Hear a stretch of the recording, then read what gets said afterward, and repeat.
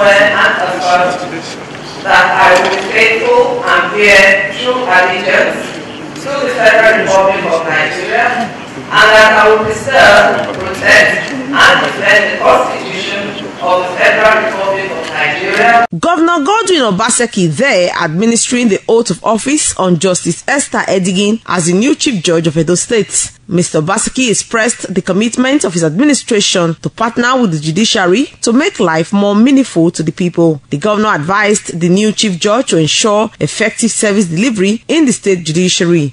It is therefore my prayer that the synergy between both arms will grow deeper for the eventual benefits of the good people of Edo State. I also wish to use this medium to reiterate my support for the growth and independence of the judiciary in Edo State.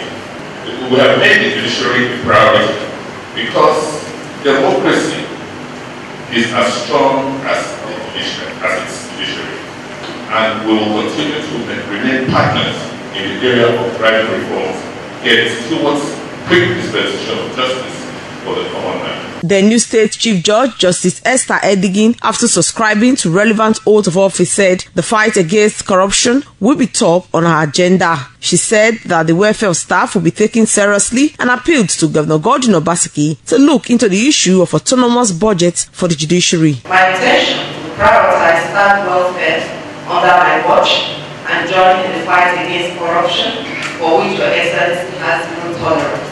Permit me to urge Your Excellency to give some thoughts to the area of judiciary, handling our own expenditure to complete the process of financial independence of the judiciary. The ceremony was attended by senior members of the bar, top government functionaries, serving and retired judges. Best Mbiere reporting.